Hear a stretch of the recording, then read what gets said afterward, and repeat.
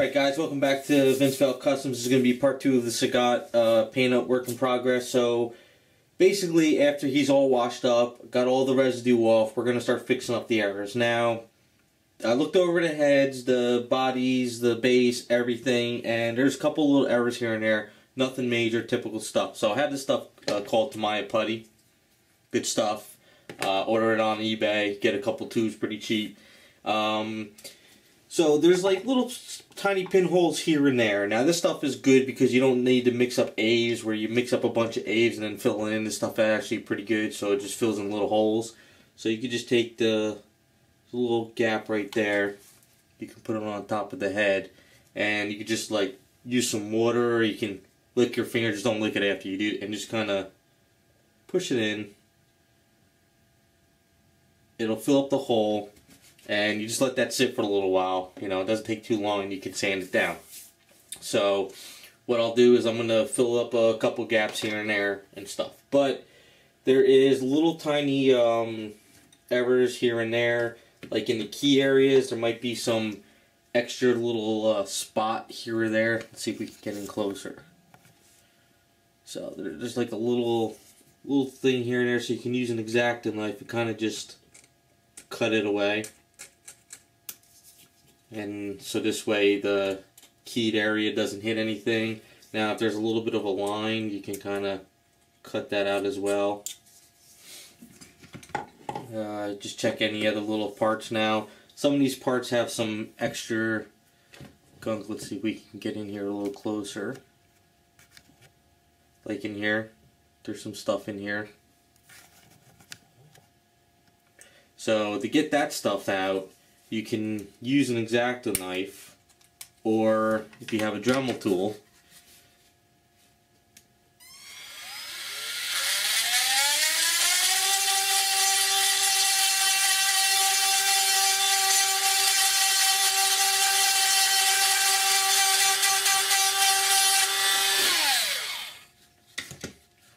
and you can make sure, let's see, the other hand.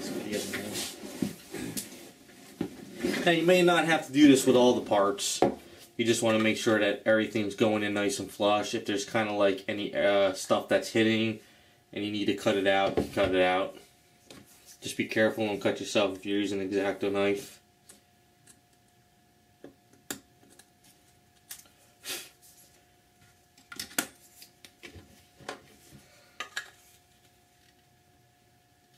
So it's going in pretty good. So any other little errors and stuff like this, what I'll do is I'll go into the garage and really drill it out.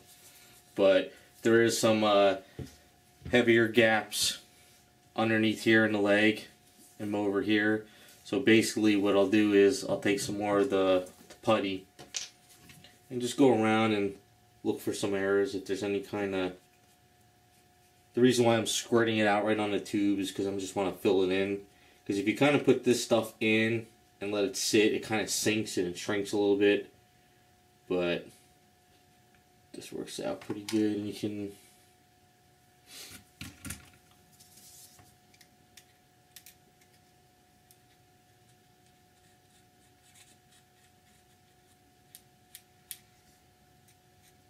There's other types of putties you can use. It all depends on what you like, what you're used to, what you have. I like this stuff because it works out for me.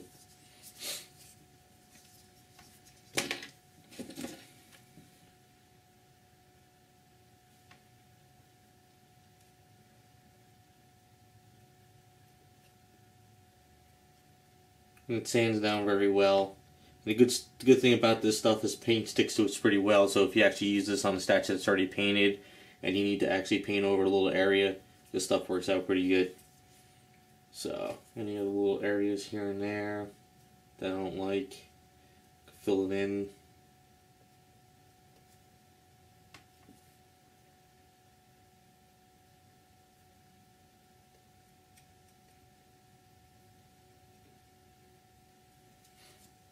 And there's some extra gunks on the key areas here and stuff, so that's all going to get drilled out, so this way everything goes on it pretty good. Now, there is some bubbles around the base too, little tiny bubble stuff. Let's see if we can get into there.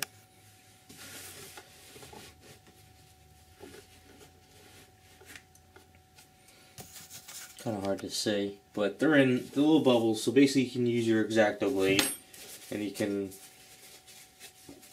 just kind of pop them out.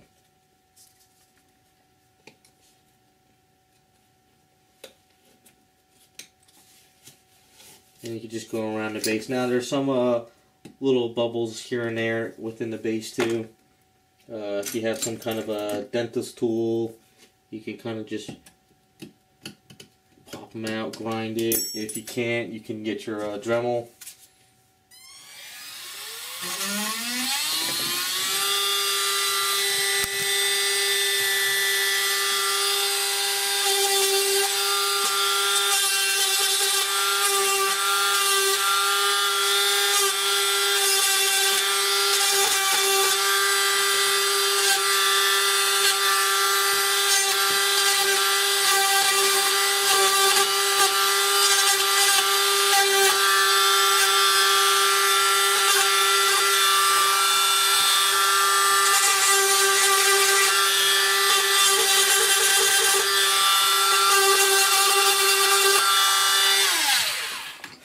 Basically, you just go around the whole base, you know, any other little areas like that and stuff. So, as I was working and looking it over, though, I did start to find that the clear stuff has extra flashing around it.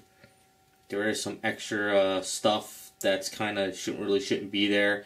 Now, to actually take that stuff off, what I do is I get my adapter and I use this padded felt stuff for the Dremel tool.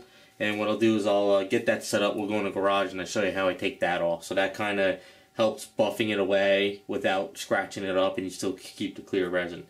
So what I'll do is I'll patch up some more stuff, cut some stuff, and then we'll go into the garage. Okay, we're in the garage now, and this is the best place to do this. So you get your Dremel tool. It's got this little screw piece on here, and then you get your little felt pad thing, and you pretty much just screw it on. So that's pretty much on there. Now for this, you want to be careful, but what it does is it pretty much just kind of like buffs it out. So let's see if we can try to get a little closer.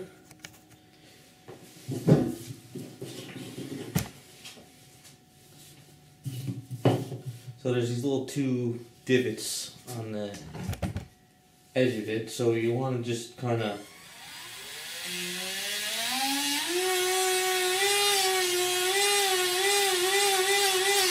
Alright, so each piece here, this one was pretty much clean up in here, but it's got some flashing and stuff around the edges I gotta clean up. But for this piece here, there is an extra little piece over in here, and that's gotta come out, otherwise it's never gonna fit the hand. So on this Dremel tool, I have this piece here, which is like cutting ceramic tiles. So you want to go fairly just like kind of down, but make sure you know just something like this will just cut right through anything. So be careful with this. So basically we just want to cut that off.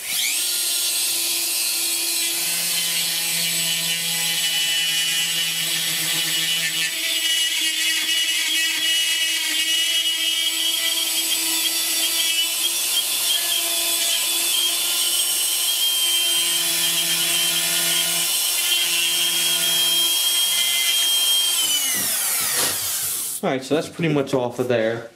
And just to make a test, I think it's this hand. Get this one. Nope, it's the other one. Want to make sure it goes on the hand. Looks pretty good, goes on the hand now. It's not falling off.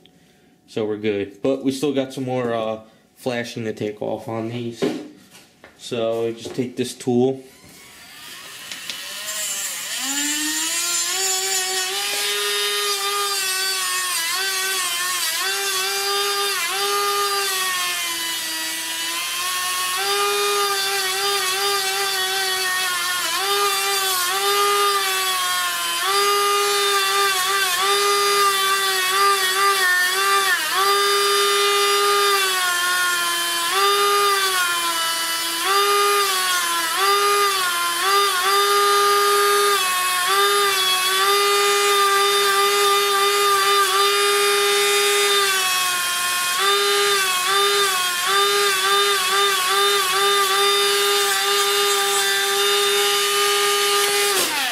So you may go through a couple of these, and you can pretty much buy them at the Home Depot and stuff. Like I said, my thing, I'm actually going to chrome this, so it doesn't really matter that whether it's clear or not, and it's pretty. But this is just to help you guys out. When you get it, you can actually take off the flashing where it's not really all that messed up, and it's not grainy, and this is kind of how you do it. And I think you could buff it out. I'm sure if you get finer sandpapers and buff, you can buff it and get a nice clear shine.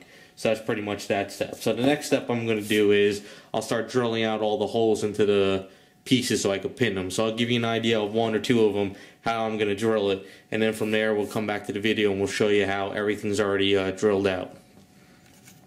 Alright, so basically we're going to show you how I set up the pin process. Basically, you can go to Home Depot, hobby stores, and you get this thin copper metal rods. You can use any kind of metal rods. You can use screws. You can use whatever you want. It's just as long as it's a metal rod to pin it, basically holding the two leg pieces together. So, but I cut those after I drill my hole. So I use my dremel tool. Make sure you have on your protective goggles, and if you're doing this, have a mask too. You don't want to breathe in a lot of this stuff, but I'm just kind of showing you on this one. And what you want to do is just go right into the center part.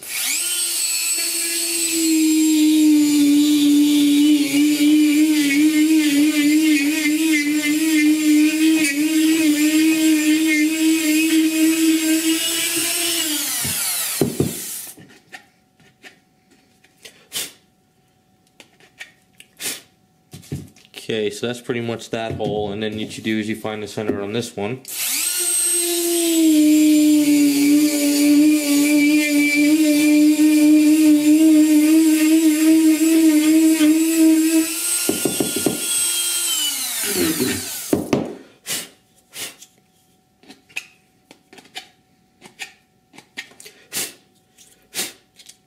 So I pretty much have two holes there. So then after that, you get your rod, and you kind of just measure it out. So it goes in that far, and it goes in that far. So I needed about, I guess, about that much.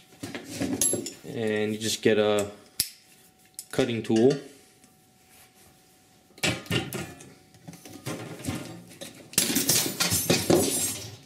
And you just want to make sure that this pin is pretty good. If you need to, but no, it goes in, doesn't hit it, anything, so we're good.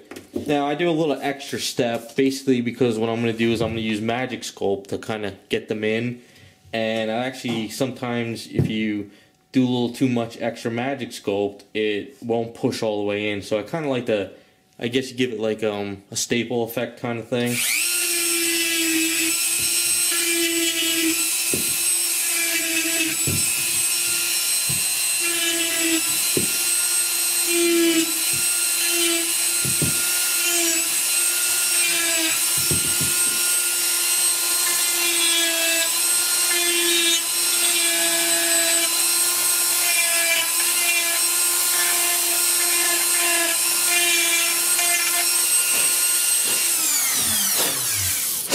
And the reason why I did a little things here and there is because I'm also going to use glue when I do this. So it's kind of like if you put all the glue in here and then you push it, the glue's going to fall all around.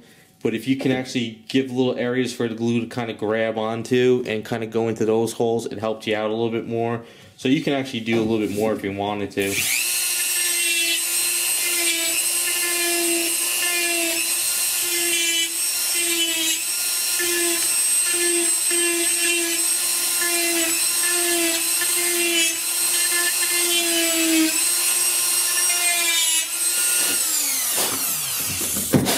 You don't have to go super crazy, but it helps. So that pretty much helps me make sure that that piece is going to be set. And that's the way I like to work, because I'm actually going to paint him as one whole piece. I don't like painting this and then gluing it on. I like to make sure all my seams are pretty much in there and stuff. So pretty much the next step I'm going to do is I'm going to do this to all my pieces. And then once all that's done, I'll show you how I start pinning them together and actually priming it and sanding it down and getting it all nice and clean before I do paint. So we'll come back when I'm ready to start pinning everything.